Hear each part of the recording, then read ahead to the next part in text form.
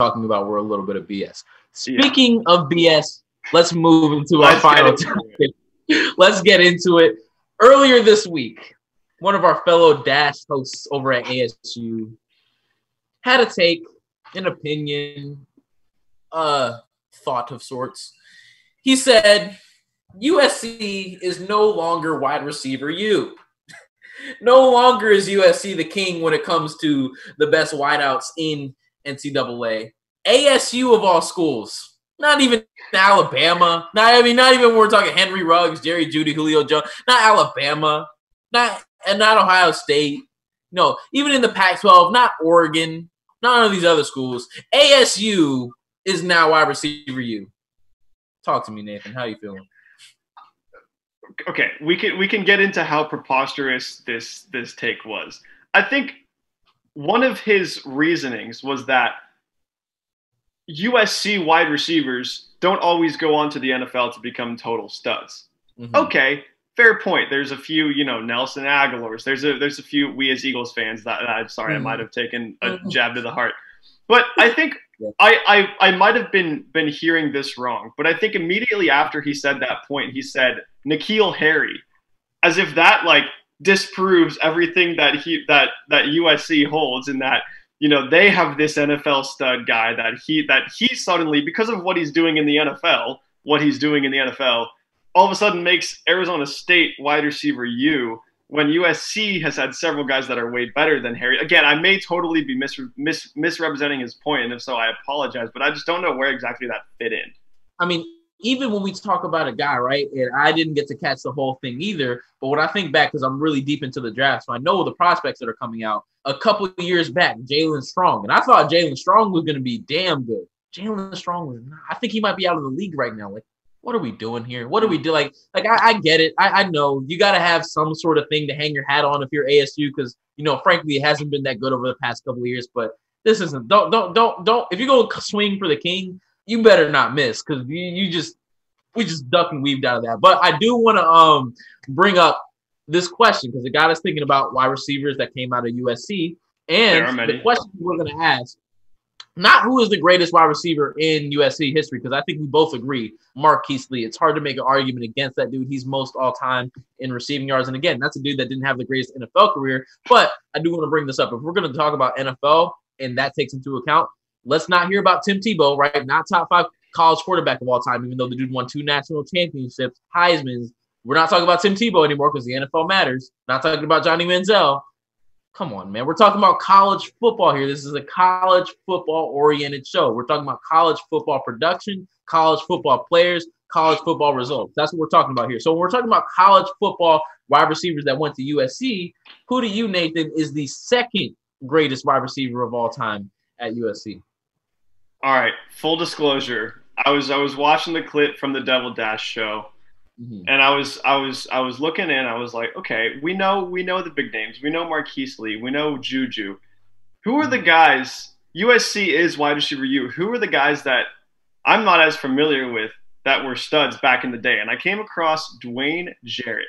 This guy is a beast. 41 touchdowns, most in USC wide receiver history. 3,138 yards. And I was watching some of his tape because I'm a big eye test guy. I love stats, but I'm a big eye test guy first. Mm-hmm. And the way I see it, there are some receivers that are elusive. There are some receivers that are fast. Some guys make catches in traffic, and some guys are just physical. Some guys are just strong. They get yards after contact. They can get blown up in midair by 3 different guys, and they can still come down with the ball. Dwayne Jarrett was all of that. This guy made every single play. You put the ball anywhere near him, doesn't matter who else is near. He's making the play. So Dwayne Jarrett, I got him number 2 all time. And I mess with that too. But the only problem I have, I'm only 19 years old, man. He played from 05 to 06, I think. I was too young to even witness that. So I won't even try to, address that. But I do want to address the guy that I was old enough to observe, and that's Juju Smith-Schuster, bro. You brought his name up. I think he's the second greatest wide receiver of all time. We talk about a homegrown talent. The dude went to Long Beach Poly. He came to SC, and he absolutely killed the game, man. Second-round pick. Dude went, if we're going to talk about NFL production all of a sudden, I mean, we got to bring up the fact that the dude's probably one of the top 15 receivers in the game right now. And when he was here, oh, my God. dominating force. You talk about all of the intangibles that you want to see from a wide receiver, the physicality, the speed, the elusiveness, the route running. We want to see all of that. Juju had the whole package, man. Juju Smith. And on top of all that, sick name, Juju. You just know he's a baller. The name is Juju Smith-Schuster. You know the dude had to be a baller. From my perspective, I didn't get to watch a whole lot of Dwayne Jarrett. I got to see a hell of a lot of Juju Smith-Schuster, and that dude was a stone-cold baller, man. I got to give number 2 all time to my guy Juju. And I met him one time. That no bias. I did meet him one time. I got to talk to him a little bit. Might be a bit of a biased impression there, but I got to give it to Juju, man. It looks like we've been shouting from the rooftops about wide receiver use so loud that Wills Rice has come to join the chat, and he's got a question. In this argument, can you define your parameters for wide receiver U? Is it all college production or what they did in the NFL? Wide receiver U. We're talking about college production here. If you have a legendary classic NFL career, that's an added bonus. But as far as I'm concerned, it's about what you do in college. If it's about what you do in the NFL, Reggie Bush is a mediocre running back. I mean, what are we doing here? This is about which colleges have the best wide receivers, not which pro wide receivers come from these colleges and which of the best NFL guys come from these certain schools. It's about what did these guys do in college? Who is the best wide receiving school in college history? That doesn't mean that the NFL doesn't matter. That's just a bonus. But if you are a stud in college and a bust in the NFL, that does not at all throw you out of the wide receiver U conversation. Because when you were at university, you were a stud wide receiver. That's as far as I'm concerned. I'm with you 100%, man. Wide receiver university. I mean, if we're talking about universities, we got to talk about the GPAs. We got to talk about what happened in college, right? That comes first and foremost when we're having this discussion. And, as far as I'm concerned, it's not even a contest. I know you're strong for your school. You're probably a Sun Devil through and through, man, but no, I'm just I guess not much more for me to say. Just no. You guys might even barely crack the top 3 in terms of wide receiver U in the Pac-12, but just no, man. I apologize, but I don't even apologize. That's just reality. We have to face the objective facts here. But Nathan, do you have anything to add? Well, Wills is also saying in the chat, 552 yards when he doesn't have AB lining up next to him. Reagan, the floor is yours. Fire back.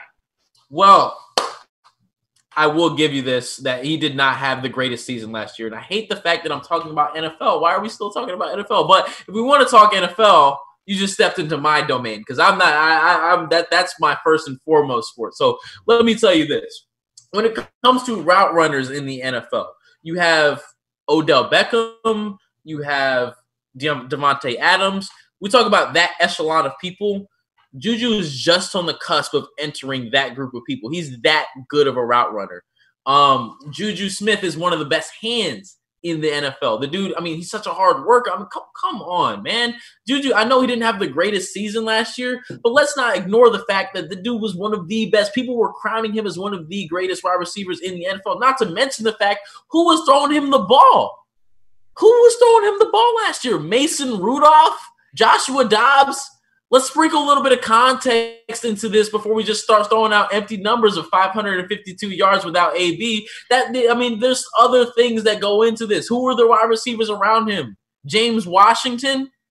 Come on, man.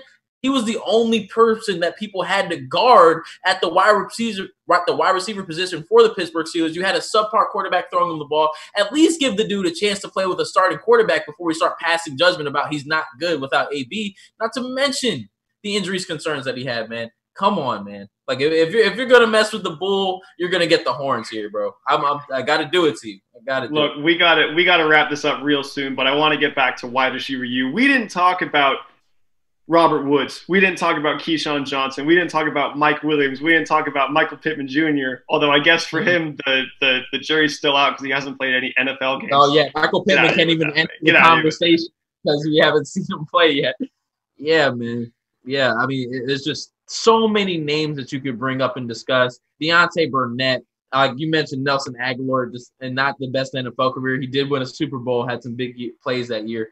But even in recent years, just so many talented wide receivers that came to this school. But you know what? You might have to come up here and see it for yourself. Maybe the next time we play ASU, you'll get the opportunity to observe up close and personal how good guys like Amon-Ra, like Brew McCoy, like Drake London, like Tyler Bonds. You get to see all that. You know, when they're burning your corners, you get to see how good these wide receivers over here really are. But I think that'll do